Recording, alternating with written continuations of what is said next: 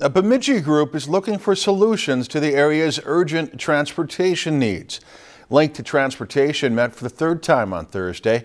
It was the first meeting that featured people sitting in to express their problems with getting around. Local nonprofit groups, along with Paul Bunyan Transit, listened to the stories people had to share. Distance from work and taking care of children can combine to make life difficult for someone who doesn't have their own vehicle. And such a situation can often be damaging for the kids. I'm a graveyard worker.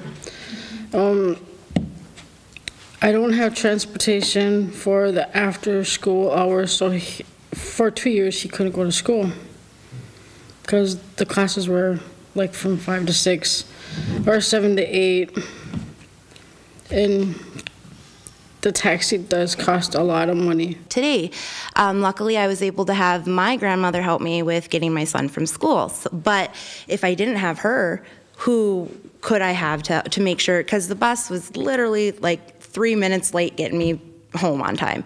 Not a big deal. Luckily I had my grandma. But I would assume for other people that would be a problem. I live out in Guthrie, which is a township in LaPorte, and it's really difficult for me because when I was out in New York, you know, $2.50, you could go to any borough you want. You could go from the Bronx through Manhattan into Brooklyn for $2.50. And here in Minnesota, I can't get from LaPorte to Bemidji. Link to Transportation asked Thursday's 6 guest speakers to fill out surveys. Over 100 total have been completed. They'll be taken to the Minnesota Capitol, where statewide transportation funding issues will be discussed next week.